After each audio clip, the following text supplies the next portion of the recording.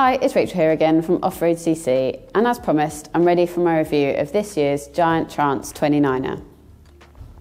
So, the 29er version of the Giant Trance was launched back in the summer of 2018, and then a couple of months ago, the 2020 version was launched. It's that 2020 version of this bike in the base spec that we have here on test. To start with, there's very little similarities between the 27.5-inch Trance and the 29er, aside from the name and the suspension linkage. So this 29er gets less travel. There's 115mm at the rear compared to 140mm of the smaller wheeled bike.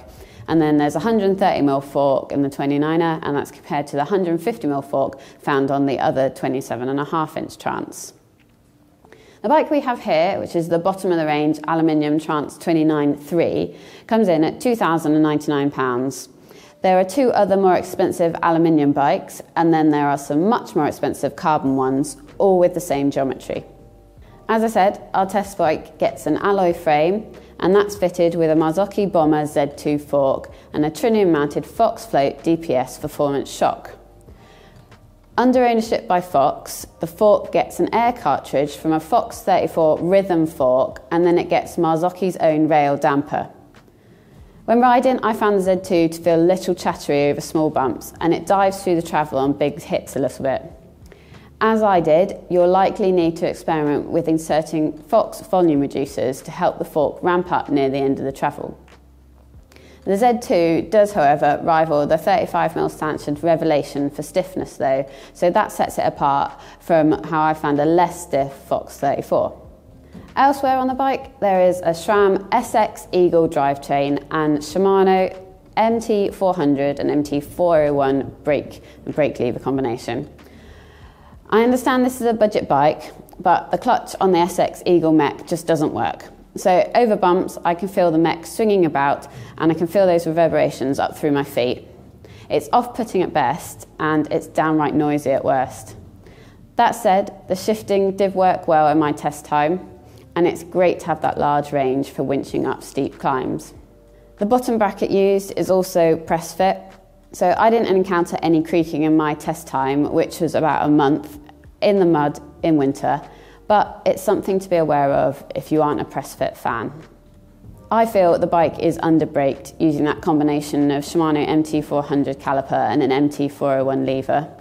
The brakes look budget as well, and the performance is as such. They aren't very powerful at all, and the pads also move in the calipers under light braking, causing juddering.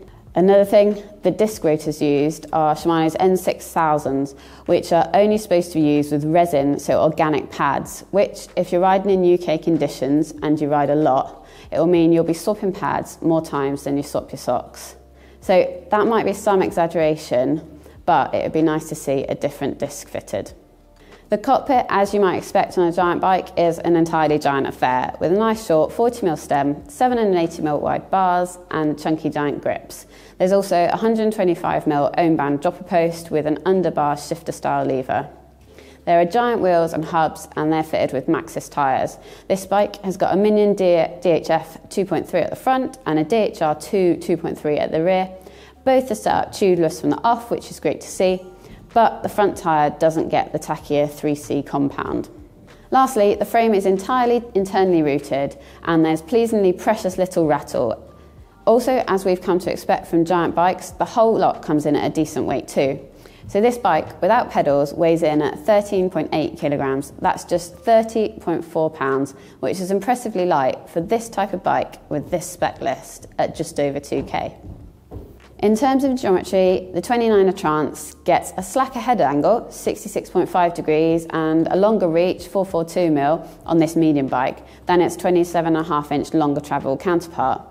I reckon that indicates that the smaller wheeled Trance might be in need of an update soon.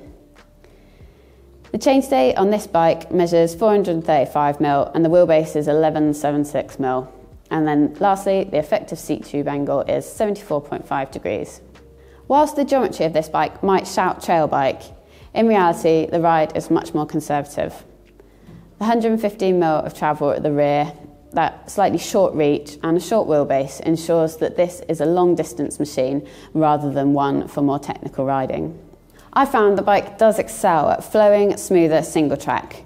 It's responsive, and that suspension paired with the Fox-Folk DPS shock ensures that the rear end is engaging, soaking up small bumps, but it's also ready to pop and pump at will.